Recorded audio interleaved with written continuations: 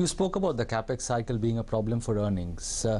What about the NPL problem? Because a lot of people say that is the reason why credit growth is low and growth is actually not being able to flesh out as well as it could. What's the political way around the NPL problem? Because the finance ministry started talking about addressing this problem from a policy perspective now. Yes, I mean, we've been hearing this for the past 2.5 years. I think there was a committee that came out also about how to solve some of these issues, and that's the biggest impediment, I would argue, to India's growth, and a big risk factor also, that when you have state-owned banking system which is pretty much crippled and NPLs at 15-16%, it's definitely a problem. I mean, remember, the whole world used to worry about NPLs in the Chinese banking system. Now a lot of people are worried about Indian banking system, and the risk is that more and more international investors start to worry about NPLs in the state-owned banking systems, just like China. What's your prescription? What is your solution politically? What would be acceptable to you from a market point of view? Well, it's difficult for me to say, but again, there are expert committees that have been out there which have argued either to create a bad bank or other situations, other ways to get around that. I mean, the big advantage for India is also huge amount of domestic savings. So there are enough financial instruments available which have been tried in the West, which can be used to solve some of these NPL issues. I mean, and you have a market that has done phenomenally well. So, with the right set of policies, the government of India can actually take advantage of capital markets to solve some of these issues. Sticking with banking, where do you see the monetary policy cycle right now? Do you think interest rates have bottomed out for the near term, given the recent inflation readings that you have seen? Is there a threat that, contrary to what one believed 3 months back, rates might actually head up? Some of the other, I think domestic liquidity is quite strong. So, what is the driver for credit growth is not interest rates, but just a lack of demand for credit, given the poor state of Indian economy. So I don't think so, even if rates have come down by 50, 70 basis points or 100 basis points, corporate credit will pick up. But I like some of the initiatives the government has done, especially for interest subvention, especially in low-cost housing, even in middle-class housing. So obviously that will make an impact, because rates in that sector has already come down by about 100, 200 basis points. Your mandate at GMO is to focus on sectors or themes which are very country-specific and not export-specific or global. So what kind of themes do you pay in India from a sector? I mean, if IT, pharma, chemicals, the big export sectors are ruled out, what is the basket that you are left with in India?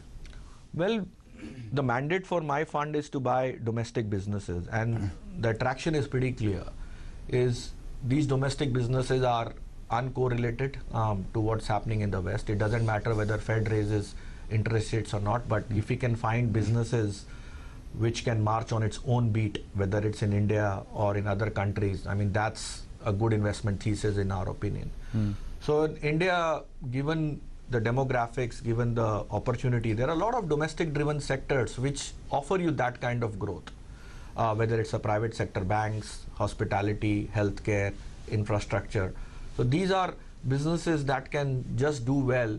I mean, the question is whether you grow at 12% or 17%, but obviously growth is there, and that's what we like. But willy-nilly, then, is your portfolio too skewed in favor of financials?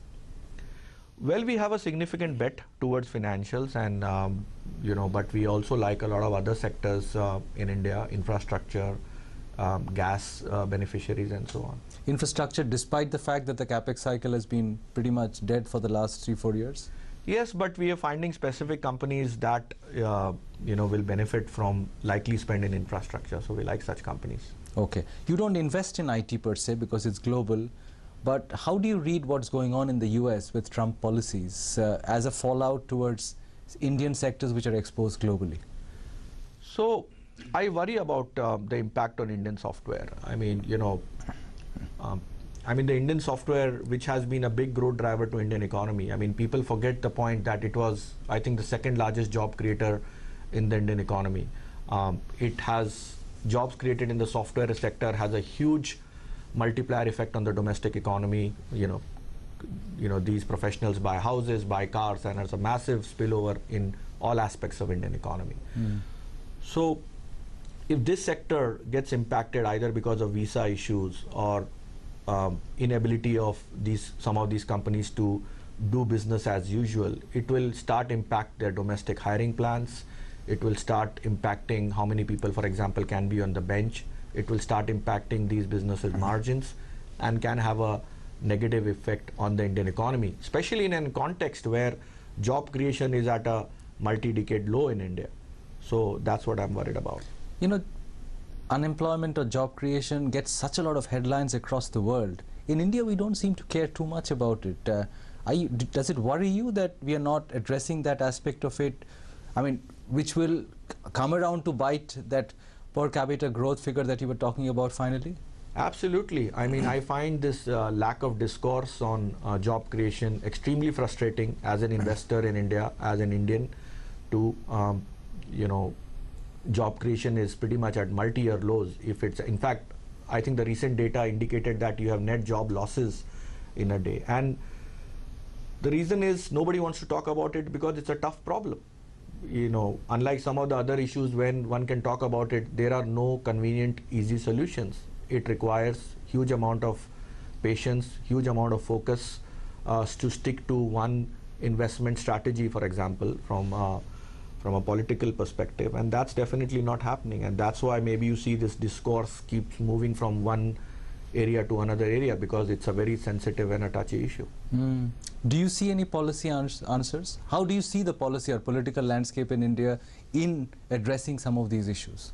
Well, it's definitely the government has taken steps. I mean, even though they are not big enough to move the needle, but whether it is, for example, the government focus on IT, on Aadhaar, which basically will create a new industry, helps reach banking, reach a certain new level of a different set of consumers. So it's quite positive that way. Thrust on low-cost housing, again, that can create jobs. So yes, these are steps being taken, but they are not, big enough to move the needle in India, in my opinion. Let me ask you about another domestic focus sector, telecom, which has been out of the investors' book for the last 4 years, but has come back on the discussion table after the recent moves, Idea, Vodafone, etc. Is it a sector one can look at in terms of good value, or would you stay clear of it? Well, we don't like sectors where there's a lot of competitive intensity. So we've kind of avoided the sector. But if the valuations are reasonable or, sentiments is incredibly poor, one will look into it. But right now, it looks like, the competitive intensity will prevail, and, that prevents a cap on stock prices. So you said India is the middle of the pack from a short-term perspective. Which countries look more attractive now in the Asian basket? Well, we like China quite a lot. More than India? Absolutely. And my argument is very simple. That the conventional wisdom is that, well, China has taken a lot of debt and it's gonna implode one year on another. But the devil is in the details. And unlike India, China has effectively used domestic savings to create a phenomenal infrastructure, huge amount of productivity boost. In fact, and it's doing the transition from a low value added country to spending on value addition. For example, this year, artificial intelligence is #1 priority for China this year. In front of our eyes, in the space of 20 years, I mean, China per capita income was same as India in 1987. Today, per capita income in China is $8,000. And it's quite possible over the next 10-15 years, we will see the transition of China moving from an emerging market country to a developed market country. So I'm quite bullish on China because of that. So you think fears of China imploding are overstated? Absolutely. Absolutely. I think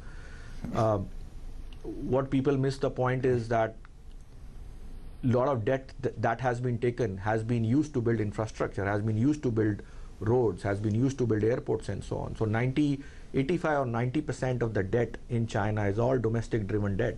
So basically it's, you're taking from a domestic saver to build an asset, which is a point not really well thought about by investors and politicians. Which other countries would you rate higher than India?